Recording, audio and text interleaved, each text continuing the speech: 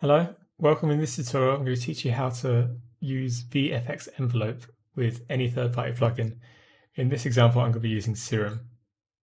So let's get started with loading up a Serum.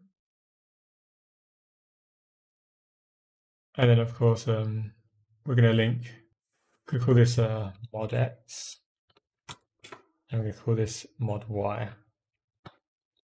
We're going to link them to cut off resonance filter. It doesn't really matter, but at least we can see what we're doing and hear what we're doing.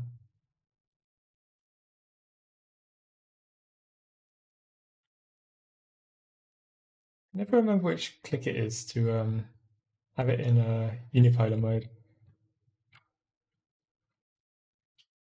There we go. That's the one. Usually I just go to matrix and click on that. It's easier than remembering. Anyway, that's done. So let's link modec to the output. Activate it.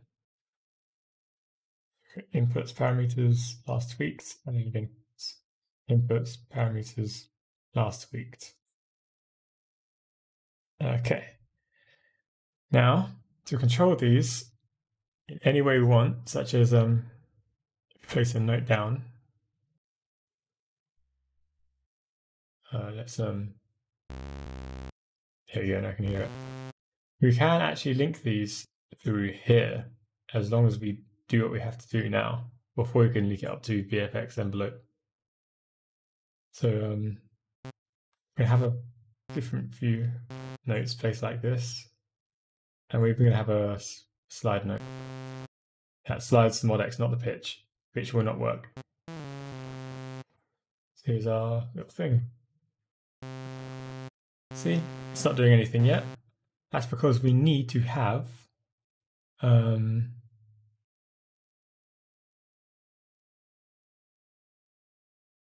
is it? No, that's the wrong one. Envelope controller. We need an envelope controller. What this is going to do, this can read our mod X and mod Y inputs. So we're going to set the modulation X mapping and also modulation Y, y mapping. Yeah. Now outputs, we activate both of them,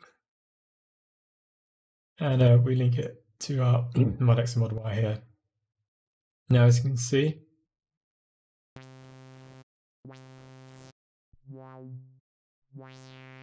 it's being controlled, but it's because we need to also do the envelope. We need to set everything just down to that. We need a bit of release because when I have no release, it messes up. So we just do it like that. Done. When you have no release, when you let go of the note, it doesn't go back to normal.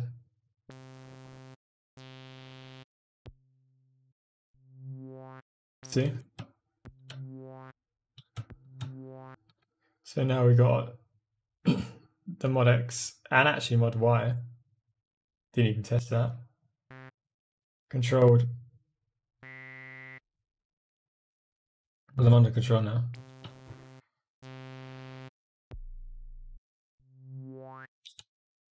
So that's the first thing we're doing. Now, we don't want to control it with this anymore. We want to control it with VFX Envelope. Easy. So let's instead have different colors now. Oops.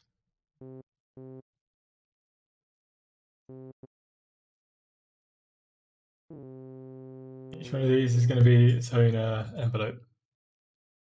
So let's quickly make them with the default channels preset. Okay, so color 1 is going to be that. Color 2 is going to be that. Color 3 is going to be whatever, it doesn't really matter. This is all controlling mod Y. Let's make it control mod X as well. So we've got our wacky shapes now.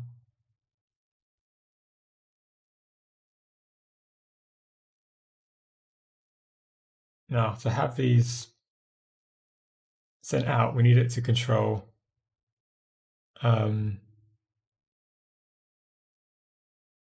just like that. We're done.